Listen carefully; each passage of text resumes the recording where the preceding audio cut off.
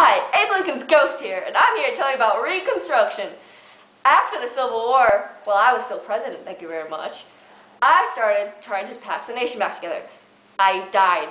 I got assassinated. And my vice president, Andrew Johnson, took my place. Frankly, he didn't do too good of a job, but I shall let him tell the story.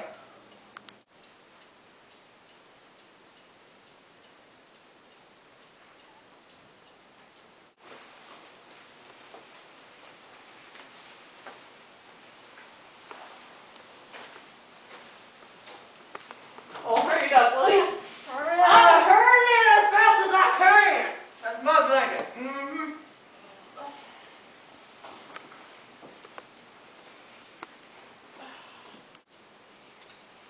Do you guys remember that pansy Abe Lincoln? Yeah. And that Freedmen's Bureau he made? Yeah. I mean, Amendment 13 was good, freeing the black people, but he was too lenient, He was like, oh, it's okay, we love you, but no, we gotta be stricter.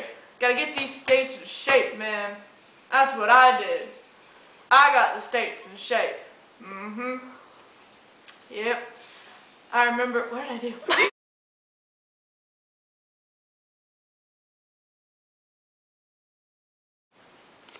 That's right, yeah, okay. I remember now. Sorry. Getting old.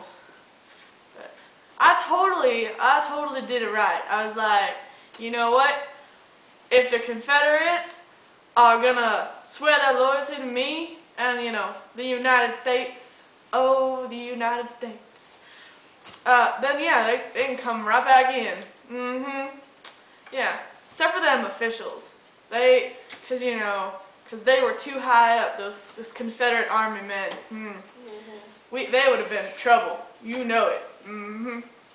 Yeah. So, oh, and those people that, owned a lot of property and had like $2,000 or $20,000 or more because they had too much power. They're going to be like, we come back in and no. And them southern states, when they were coming back in, they had to abolish slavery. Yeah.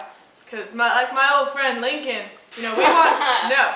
Don't interrupt me, Grant. I'll do what I want. Jeez. I, on the other hand, was a great president. I had 2 terms. 2. You got impeached. You got impeached because you tried to be a military leader of the South, a dictator. I resent that. I, on the other hand, pushed through the 15th Amendment, would allow the blacks to have the right to vote. What did you do? Oh, you got impeached. Yeah, well, what else did you do?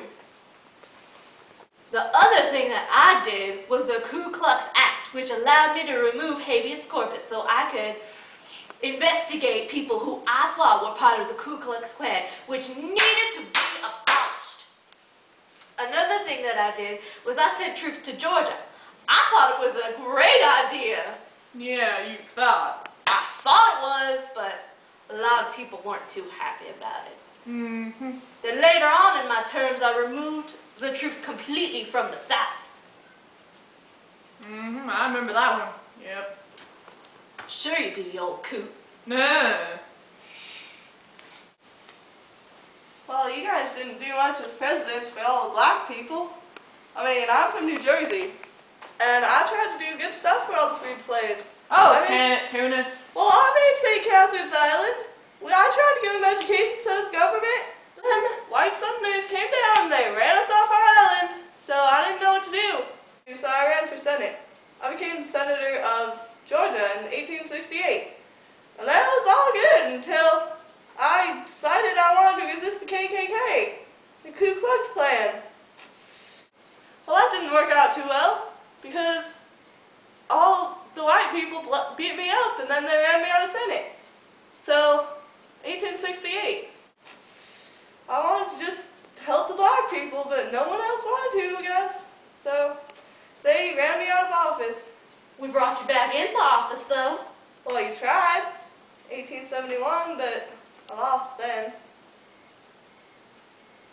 So yeah, a lot of good stuff happening for black people during Reconstruction time. Nope. We all tried, though. We tried to help. Well, you didn't do enough. Well, you're John Lynch from Mississippi. Wasn't there a bunch of discrimination against blacks over there, too? Yeah, of course there was. I mean, there was black codes. Wasn't Mississippi the first to enforce the black codes? What were they, anyway? Yes, it was. And they were like, hey, yeah, you're free, but not really, sorry. What happened?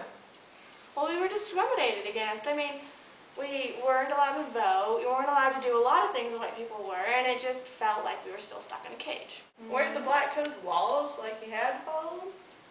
Yep. They called us citizens, but we were still treated like slaves. That's a damn shame. Yeah, it is. Like the grandfather clause. They said, you can vote, only if your grandfather, your father, were both citizens. Then you can vote. Crying shame. Wasn't that horrible? But you know, it made way for a modern world. And since I'm a ghost, I've seen it all happen. Like the civil rights movement that Martin Luther King Jr. did. If we didn't pass any of those, we wouldn't have gotten that far. Blacks probably would have still been slaves or inferior. But now they're equal to us, though there's still a lot of hate. A lot of racism going on here. America went through another Reconstruction movement known as the Civil Rights Movement, led by Dr. Martin Luther King Jr. That one was more successful than the one after the Civil War for the fact African Americans are not equal to whites, more or less. They can vote freely, and they have all the rights, and they can make the same wages, supposedly. But, you know, the thing that really did destroy was integration between schools. Now, everybody can go to the same school. And that was one thing that the original Reconstruction did, was create public schools. I am now in a public school. And I have been attending one for a little while just to investigate it for research purposes. And I have found it very helpful. You learn a lot you didn't know. But there's something wrong with the learning system. They don't inform you from a young age. Really don't. Anyway, I was talking to one of the students earlier about what he thought whether he thought America was equal, like lived up to its idea of equality or not. Certainly after the Civil War, it didn't. The black code, slavery was basically there. It just didn't work. So he has his own opinion about equality in today's world. Let's just go over to that interview. Some Americans believe that the nation has made major progress in living up to the ideal of equality. Do you believe this is true? Why or why not? I don't. Because, okay, so we had the Civil War, now people aren't enslaved anymore. Awesome. Pretty much after the Civil War, things were just as bad for the slaves as they were before. And nowadays, it's like, okay, nobody's really that equal.